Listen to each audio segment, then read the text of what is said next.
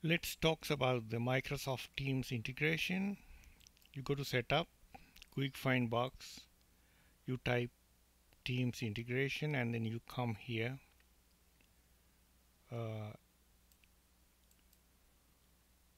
Integrate Salesforce with Microsoft Teams so reps can reference Salesforce records in their channels and conversations. Contact your Salesforce account executive. To enable Microsoft Team integration, please contact your account executive. Request $0 Teams integration SKU. You click here the link to see more information.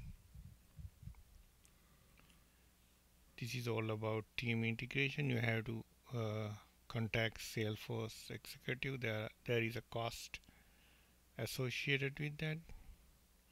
These are the considerations for setting up team integration.